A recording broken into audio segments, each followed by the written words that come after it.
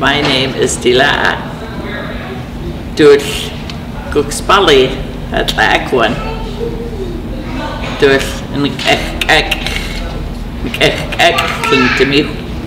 I come from Spence's Bridge. I come from a small place called Dry Creek.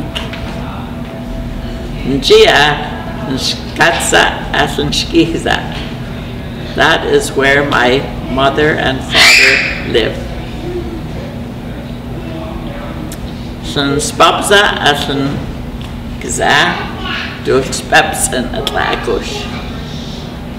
My grandmother and my grandfather came from Spatsum. Spatsum is Spatsum. I lived there in Nlaka'pamux for 20 years.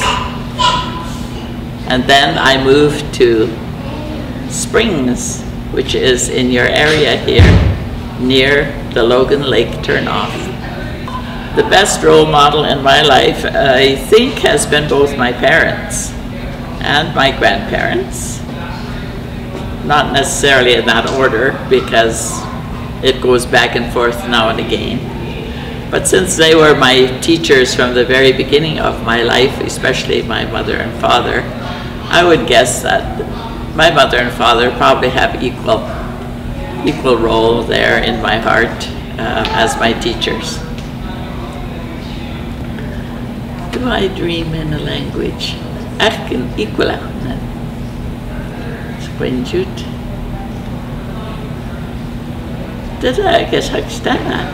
I don't know. That is a very interesting question. I love it. I will start remembering if I do or not. I've never thought about it.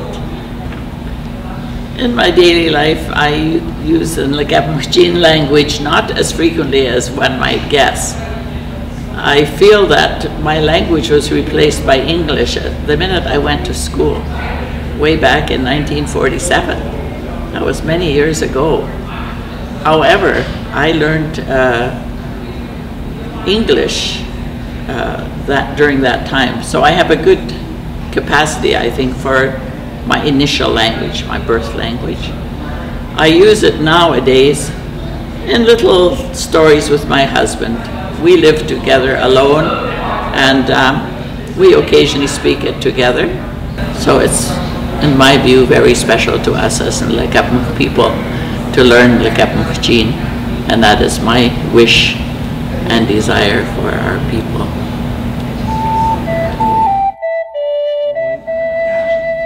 Who has been the most important person or best role model in your life? I guess growing up here, you know, and a long time ago I never knew how to speak English. I was mostly Indian language. I went to residential school. That's where I started learning how to speak English. And was born and raised here in the saddle horse and wagon days. And I never went to school very long, only grade 3.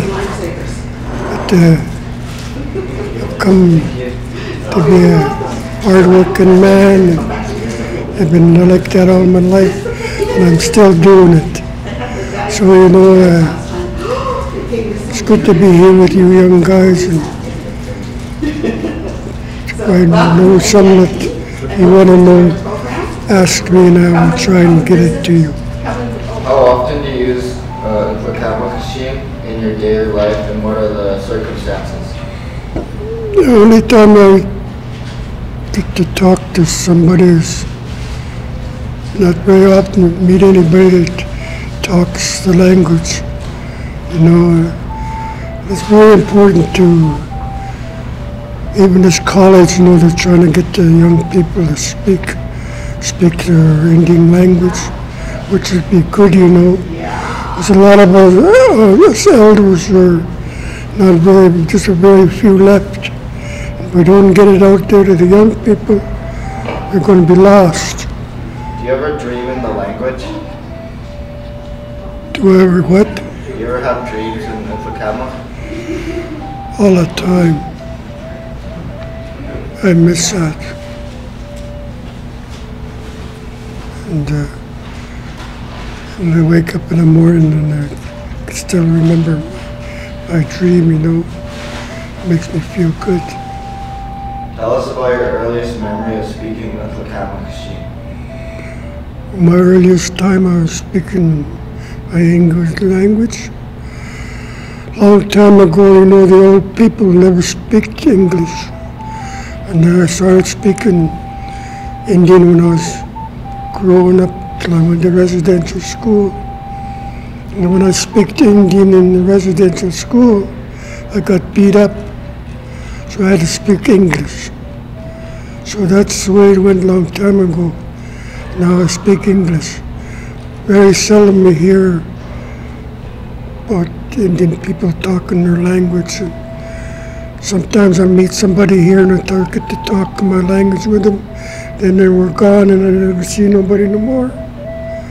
So we have to get the Indian language back in order. Otherwise we're going to be losing everything. My name is Lorraine Spence. I come from Nlaka'pamux, and it's between Spence's Bridge and Lytton. My mother is Elizabeth Lytton. She's still alive. She's 97. My grandparents are Mabel and Tommy Lytton, who came from Nlaka'pamux. The most important, from the time I could remember, a role model in my life was my grandmother, and also my grandfather. How often do you use Nlaka'pamux in your daily life, and what are the circumstances? Not very often, because I don't have anybody around me that speaks the language. Do you ever dream in the language?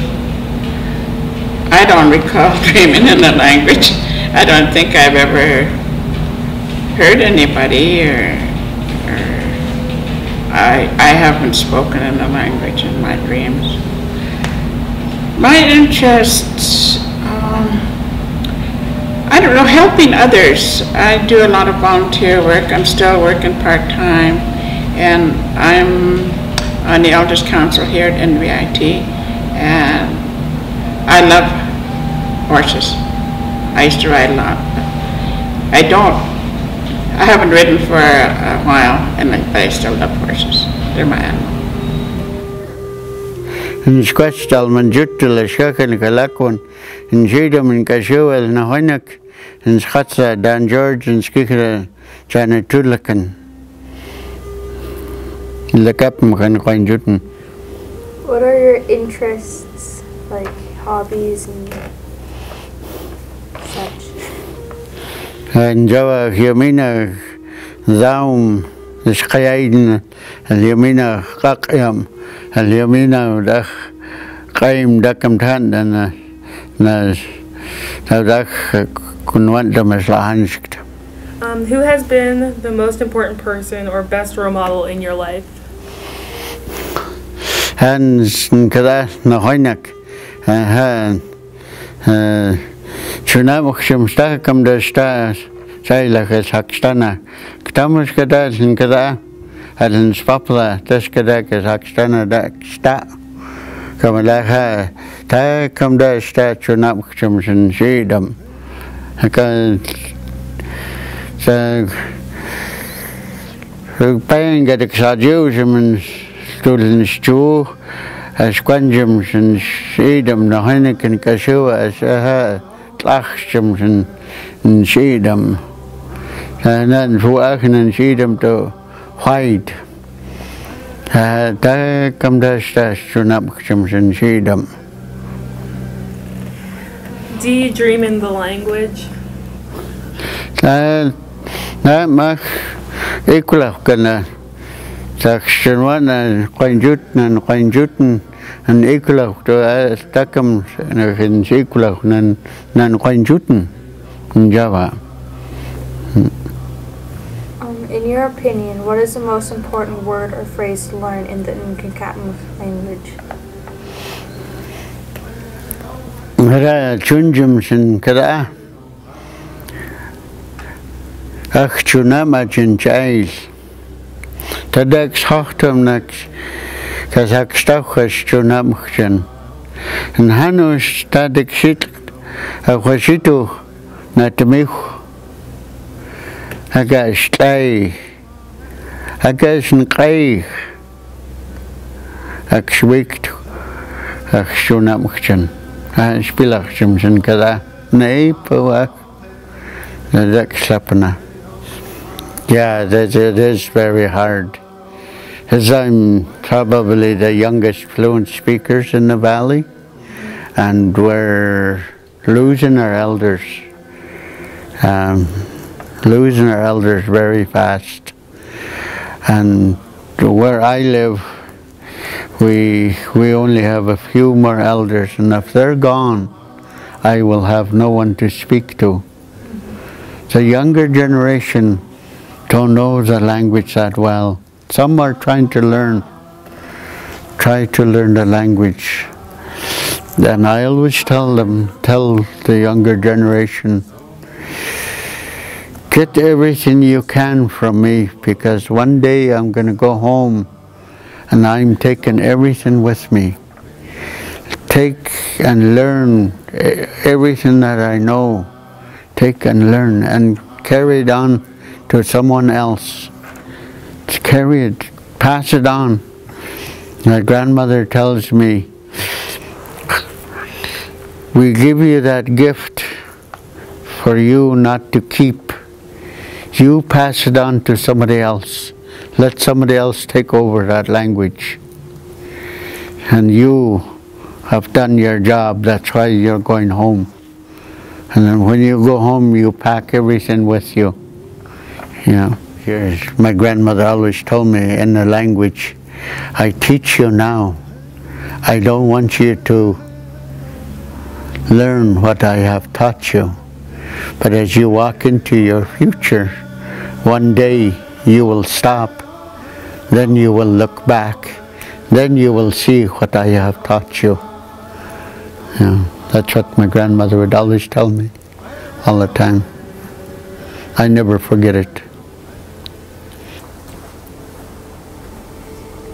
Yeriksen wanon, shadat kon squashed, Yanogan choked and slack nayagon, Slinskiza, Nahat, Hilda Austin, at Schatza Charles Monroe, at Sheedam Slinskiza, Nahat Nuktik.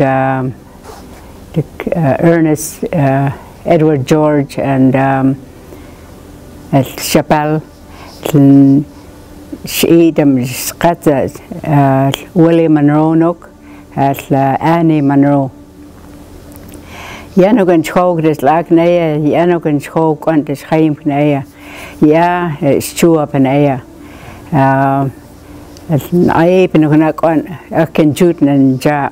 Chaim skadak on a tutuit, Chaim skana, Chaim da Chaimodak, Akan Ape, Yash Hawk, Akra Haoyam, Yak that excited Maskino, to Chaim was stuck on Chaila tutuit, Jutken, Homas Cooksham. Please introduce yourself in the traditional way. My name is Sharon Spinks. And my Indian name is Shadetko, and my mother's name is Hilda Austin. That's her second marriage. And my father is Charles Monroe from Shishka, Siska, and her my grandparents on my mother's side is Edward George from Vernon and Chappelle. My grandparents on my dad's side is William Monroe and Annie Monroe, and I'm kind of two bands there, from the Shishka or Siska band, and my father moved us to Lytton because there was 9 of us, so the little 2-room house is just not big enough, so he moved us to Lytton on a big ranch. And we had, he put out some fruit trees there for us because there's so many of us. There was so many of us, and I had to look after my siblings at that. And we had many aunties and uncles that would come by and visit us, and that was always really a happy occasion. And yeah, I come from a big family. What are your interests? There are many things that I've learned from my grandparents on my father's side, and one of them was how to deal with things that fall on our path, which sometimes are not, some of them are devastating. And just to give you an example, I remember, it just come to me, our family had lost a cat, and that cat and I think, grew up together, and the cat died, and so I was really devastated, and my mother thinks I was about 3 years old when we lost the cat. And the reason I'm talking about this is how my grandparents, my grandfather on my father's side showed me by writing on the dirt on the ground, and he drew a circle, and it is a deep circle, and he said, he talked in Nlaka'pamux. You are feeling sorry right now when he drew that circle, but he drew another circle, and he said, talk to me, talk to your parents, talk to your grandmother, and then we will become your medicine. It won't completely take the hurt and pain away from losing your cat, but talk to us. And then he drew another circle, which is very light, and he said, and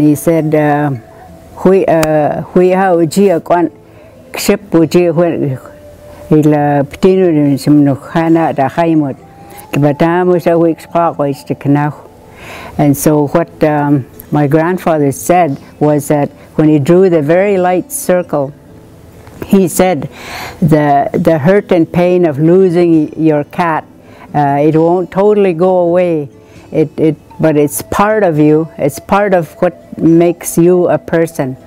And by talking to us, talking to your parents, talking to me, what you're doing right now, the pain will lessen.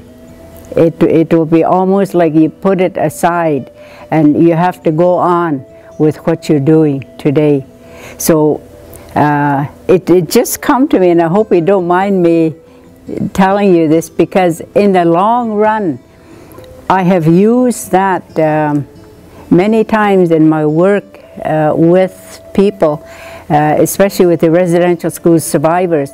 I've used some of that philosophy that my grandfather showed with me, was that there is a way to get around hurt and pain that falls in your path, is the way my grandfather taught me, was that there are many things that will fall in your path, and there is a way to get around it, and by talking to people. And he said, for an example, I was talking to him, and I quit crying at that time because I was just fascinated by listening to him. And right then I could feel that the medicine he was talking about was by communicating with other people. And he said, keep on talking to me, talk to your parents, talk to your grandmother, which I did, and the pain will lessen. It'll become less prominent. And so in all the years that I've been involved in counseling, helping people, I've used that philosophy, and I hope that that answers part of your question there. It's not a hobby, it's like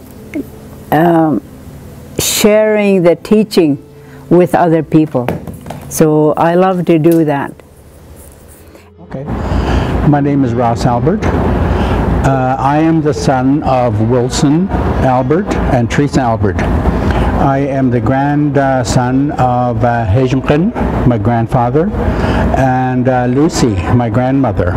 And I was born in Cook's Ferry. Actually, I was born at Nlaka'pamux, which is 7 miles outside of Spence's Bridge. Okay? I can remember speaking my language at home.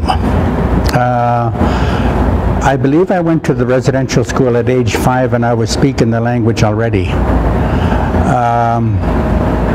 And then of course in the residential school we were forbidden to speak the language. However, we did speak the what we call the Ochinam.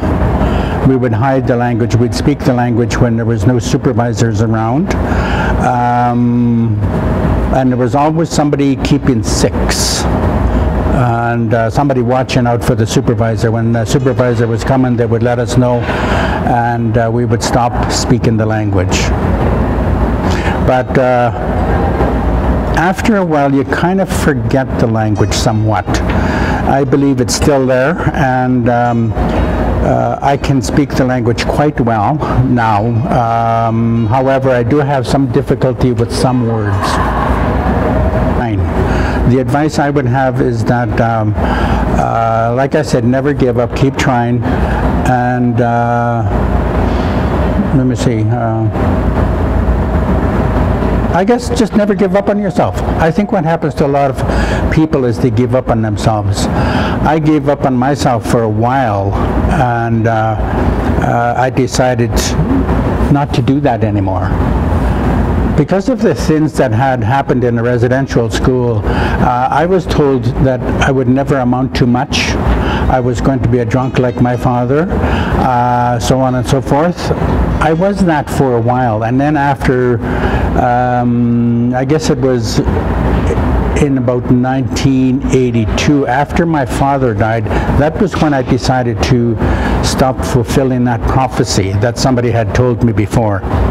That self-fulfilling prophecy was that I was going to be that, what they told me. And then I decided to go back to school. Then I decided to do something with my life. And I think a lot of people give up on themselves. And we have to, we don't have to do that anymore.